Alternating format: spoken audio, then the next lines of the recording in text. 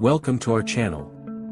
Today, we're exploring the common types of sexual transmitted diseases. Sexually transmitted diseases, STDs, are infections transmitted through sexual contact.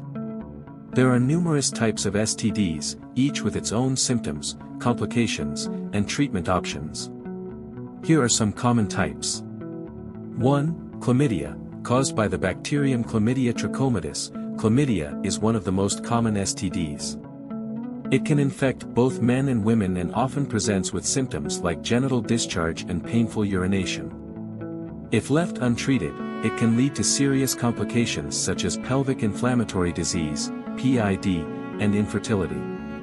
2. Gonorrhea, another bacterial infection. Gonorrhea is caused by the bacterium Neisseria gonorrhoeae. It commonly affects the genital tract, rectum, and throat.